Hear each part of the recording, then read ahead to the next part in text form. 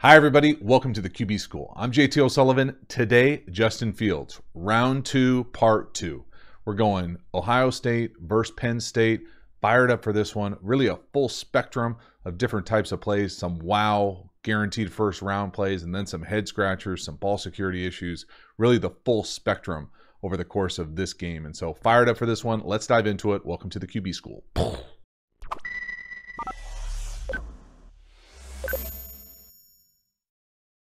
If you dig this kind of content and you haven't already, please subscribe to the channel, hit the bell, get the notifications, let you know when we go live, when we put out new content. Then you want some free information about RPOs, download the 5 keys to successful RPOs. It'll be up in the corner. Click on it, go over to the QB School website, download it, get the insight, get the knowledge behind how RPOs are constructed to be aggressive and kind of a comprehensive package. So let's dive into the video.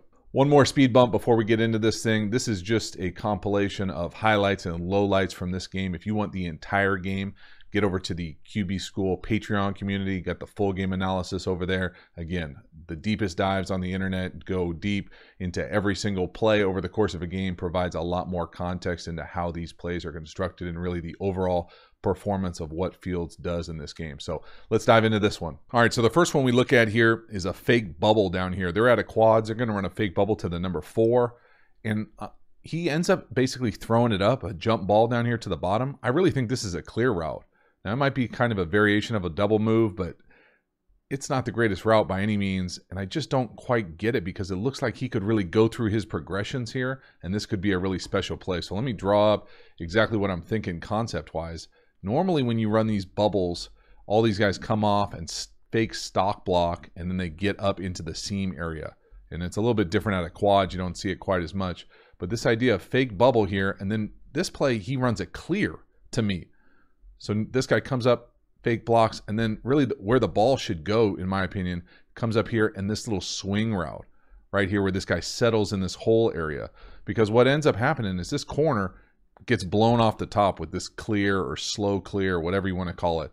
And there's nobody here in this kind of swing area out to where the ball should go. So you just love to see him get through his reads a little bit is kind of the way that I would think about this. So watch it again here and just kind of go with me as far as there's the bubble.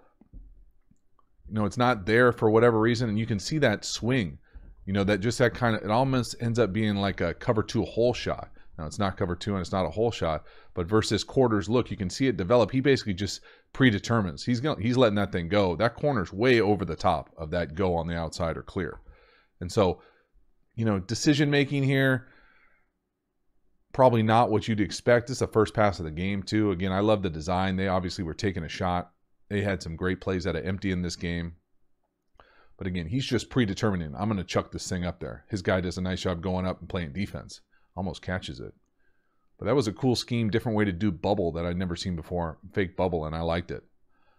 So then we come back, and there are some great throws. This throw down here to the bottom of the screen, play action, lets it go with timing, really early, takes a shot, just an absolute blast to the face.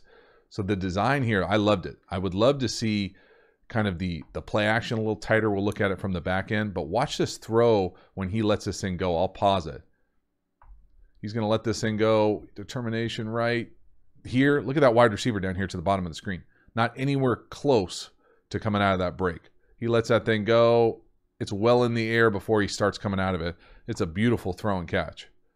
And he gets an absolute shot. So I'll let it play real time and just watch. The other thing about it is the bail technique of the corner down here. He's got his ass to the sideline like that. He can't do anything to an out-breaking route. That's a predetermined. Especially with the quarterback under center, reverse pivoting out. This is an NFL throw. No doubt about it. That's an NFL throw. Getting popped in the face, too. It's outstanding. This is round 1 stuff right here. So, again, watch just the ball handling here for me. You can tell he probably isn't quite as comfortable under center or doesn't look like it, to be honest with you, because when you come around, you love that ball to be a little bit more in the gut of that running back as opposed to kind of like play faking a ghost. It's almost like they think that they're in I formation and 2's the fullback. You know, he's faking nobody, but the timing of it, my goodness, excellent. And then look at the shot. This is playing quarterback at a big-time level. One hitch, shot, free runner on you, boom, right in the chest. Love it. So good. Really good. Outstanding.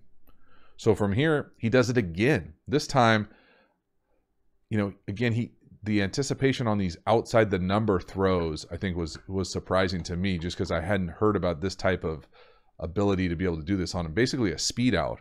Again, now they're just picking on this technique, but this is outstanding coaching.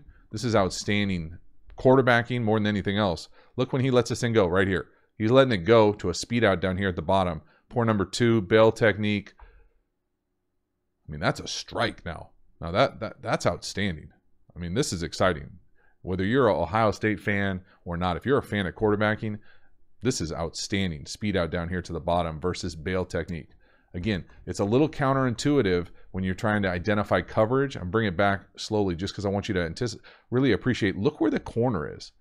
Now, they do a little adjustment to motion, which is probably, in my opinion, not the best thing to do with this type of speed out, because you bring this adjustment to motion. I'm slowing it down here.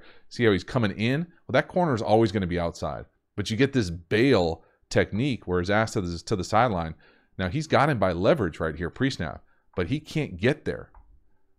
3 no-hitch from gun. Lets that thing go. Look at that thing. It's halfway in the air before he comes out of it, and it's a strike. It's painting the black outside corner. Beautiful. That's absolutely elite anticipation, accuracy from kind of a complex formation with a motion adjustment. You can see he's up there redirecting to, getting it over to 13, confirming the protection. 1, 2, 3, let it go. Now, it's got a little Peyton Manning to it off his arm, off his hand, but it doesn't matter. It's accurate like Peyton too. Now we come down here and get to see another element of his game. They did a bunch of quarterback draws in this game. Not all of them were very successful, but right here, it's a really meaningful down, middle field closed, man. They just don't have enough guys, and he just exposes them with athleticism. I mean, that's a stride. He can roll.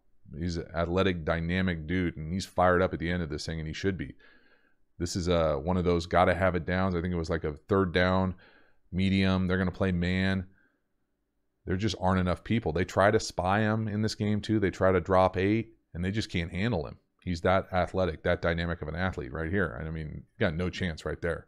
He's not touched for, 25 yards. Get fired up. That's it. That's exciting. They do a great job of running him too. Now, within that space, there's some issues, but they're really kind of high-end issues. And what I mean by that is this is a redirect. He's redirecting the protection up top to this player who's standing kind of right here. So he's doing a great job. He's changing the protection. Now the line is going this way. Well, the problem is that technically they only have 5 guys coming, but this defender, he ends up coming too. So he adds on, where normally the only way to get this is to do a full slide by the offensive line, because this defensive end is dropping off. Well, even if you do the redirect, even if you go back and say, hey, okay, you go out here, offensive line is going out here, you still, as a quarterback now, you are responsible for this player. You can't determine unless you got to really make a really obvious, and you can tell from the back end that they're not doing a full slide here. They don't anticipate this guy coming off. But it's just the reality of it. He does a nice job of redirecting it, but then he doesn't take it to the next level of, okay, now you got to protect where you normally would go, the solid element of it. Now, I know they're only rushing 5, but I mean, with the right tackle there, you know, I got to put that on Fields there a little bit. You can tell he's kind of startled that all of a sudden there's a guy running through. I have a hard time imagining. We can see it from the back end here. Watch them. They're going to go all the way out to 38. Beautiful redirect. This is quarterbacking at a really high level. They see it. I don't know if they're telling him from the sidelines or what, or he just identifies it. If he just identifies it, it's outstanding. We're going to 38. You can see the center. Where are we going? 71. All right, we're going all the way out. There it is. Left guard communicating it. We're going out. We're pushing that way.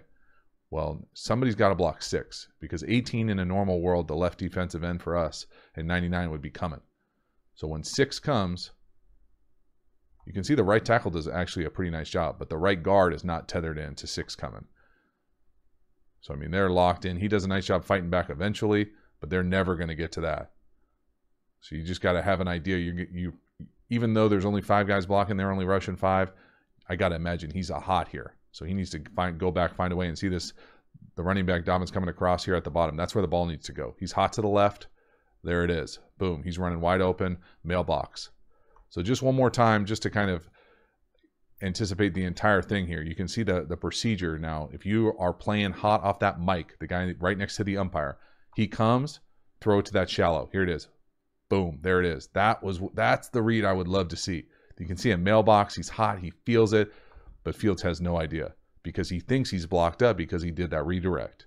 That's the thing about it. That's the next level, the next progression for quarterbacking at a really high level. So again, let's let it play here full game speed.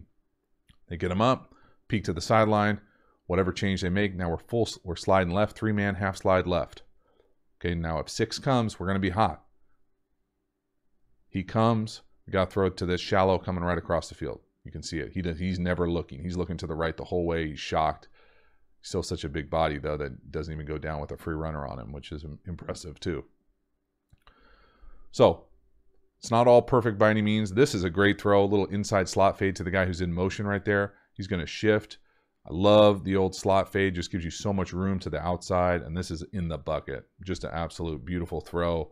Loved it. Loved the procedure of it, how they get there. They motion across. You know it's man.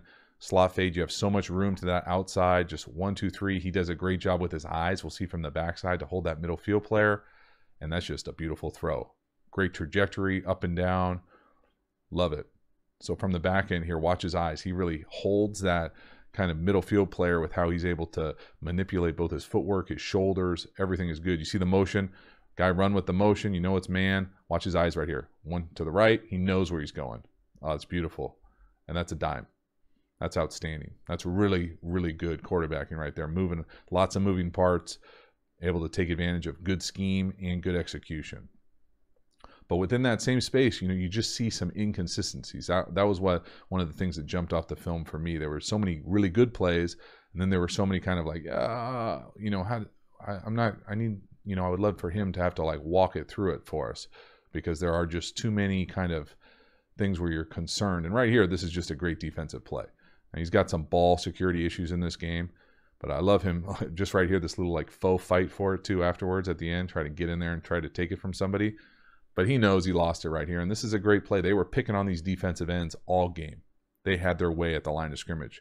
But 18 got him right here, 38 got 2 balls out against him, and really this is just a nice play. But I think it's important to point out, you know, there are ball security issues in this game. So right here, they're just going to do a zone read to the right, this defensive end to the right, and they really get him a little bit. What I mean by that is they're going to come in here, and he's going to be able to basically play both. He's going to come up and squeeze this thing, so it's going to give Fields a pull read. So then he's going to redirect and get his hand on the ball. His left hand hits the ball. But 38 is also blitzing. So he comes in, and right at the end, he rips the ball out of the hand. So it's just a combination of errors here, and just more than anything else, just a really good play by the Penn State defense. And so being able to see it play itself out here, again, we'll watch it a handful of times. You can see how he can play both. That's because they're blitzing this way. So he can take away that B gap, then he gets his hand on the ball. Like you can see the ball kind of slow this thing down. Watch it move. He puts his hand, Peanut Tillman, that thing right on it. So the ball's loose right there. It's already moving. Then here comes 38 with the pressure, the nickel off the slot, and watch this rip right at the end. Just outstanding. I love it. Boom, there it is. 38 just with the right arm rake. Boom. And there it comes. Christmas. Enjoy. But it happened too many times in this game, and that's just the reality of it. And, hey, I put it on the ground a number of times and get it too, but it's got to be a priority, and just got to learn from it and move forward. But to say that it wasn't part of this game would be doing it a disservice in the analysis. So, again, they made a nice play. It's probably a better defensive play than anything else. But, again, you'd love to be able to have a little bit more secure ball handling over the course of the game. Then here we get a double move down at the bottom of the screen. You know, I think this throw this is a great route. Throw, to me, is just a little underthrown. And what I mean by that is you'd love to see him kind of lead him to the back five of the end zone, where this ball comes up. I mean, he gaps him right here. This poor guy. They couldn't get right over here on their left corner, all right side on offense all day. 229. He's spinning like a top. But this ball is probably 5 yards underthrown. You know, you put that on the top of the S, it's a walk-in. Here he's got to go up, make a little bit of a contested play. And there were, you know, I would say over the arching accuracy issues over the course of this game. I showed some really nice throws. He also had some kind of wide misses where his guys are just so athletic on the perimeter they could go up and make the adjustments. But right here, this is a great route. You know, probably just a little underthrown, probably a little flat there as far as the touch and trajectory. But again, you know, nitpicky for sure. It's a touchdown. Great play. And then this is probably my favorite play of the game. We'll talk about it a bunch here, but they're going to get a free runner from the left. He's going to spin out and throw kind of a ball going to his left, a dime. So we'll talk about the pass pro and the back end. To me, this is a scheme issue, but this is a great quarterbacking. Spin out, run into his left, dime, third down. Just beautiful throw. Outstanding. Look at the coach on the sideline. I'm going to take this back just because I love this so much. Slow it back here. Look at the coach on the sideline. Whoever the guy with the white hat is, he is not happy. I love when coaches have to jump around like that. Outstanding. So let's talk protection here. There's usually two ways to do it when you got 5 people protecting. You can either half slide this thing, meaning we're going to go from the uncovered lineman to the one side. So it could be either way. It could be this way or this way. Looks like that's what they're doing right here. And what I mean by that is we're going to get these 4 going this direction to kind of take the first 4 over there. I think the most sound way to do it versus this front, you know, and depending on what level of football you're at, you can get away with this a little bit. But if they're in an odd front right here, they've got their 2 defensive ends and a nose in. Really, it's what I'm used to calling a double duel. So this defender's basically a double fan. And you really leave the nose on an island. You know, you're not going to get a whole lot of centers who like that, but you don't have to fan. It's almost like a double duel. You can often call, if you don't like double fanning, you can do what's called a molly, usually, where this defender will, if there's nobody blitzing, you'll lock this, and then he will kick out and get the second one. Seen both of them work, fan, molly, doesn't matter what you do, but you can't have a free runner like this. That's the essence of it. And so I'm not going to put this one on Fields, but I am going to say that, you know, the scheme, they get them up front. And Penn State gets them a few times in this game. You can see right here, they're only bringing 5, but they're doing a half slide. So if they're doing a half slide, Fields needs to know, and he needs to be hot to the left. He looks like he has no idea it's coming. Now, he obviously has some idea it's coming because he spins out of it, but you'd love to see him, if he knows it's hot, step to the right and throw hot. Don't necessarily rely on yourself to spin out of it like this. And they're running some variation of mesh. There's no real good hot throws either. But that's just go make a play. That's outstanding. So good on so many levels. So the last one we're going to look at here is really kind of an exotic blitz. They're going to bring a safety down here, the one that's standing on the near hash, and they're going to cloud this thing. And there's no good options. You'd love to have this thing picked up, but it's never going to be picked up. And what I mean by that is, you know, they have a tight end who's chipping and releasing, theoretically, that could be pick this thing up, but it's going to be difficult. And he just, again, the ball security for me, you know, you just hate to see it show up as a pattern like this. And you certainly hate to get hurt on a play like this. So they almost see it coming. They know it's coming. They're pointing way out there. This tight end, you would love to have the ability to, instead of just chipping and releasing, to chipping, seeing it right there, really nice chip, but then getting your eyes outside and seeing that nickel come or that safety come. And just unfortunate to have another ball security issue there. So that's a wrap. Justin Fields kind of all over the place, but made enough plays to get a victory. They were running the ball really well in this game too, but still some magical throws, some anticipation throws, some accuracy issues, some ball security issues, some decision-making issues, but then some really splash plays too. So looking forward to seeing what he does kind of as a body of work, getting better going into next year. But man, high ceiling, lots of talent, already some great throws. Now just looking kind of to be a little bit more consistent and do it all the time. So let me know what you thought of the video in the comments below. Thanks for watching. See you next time.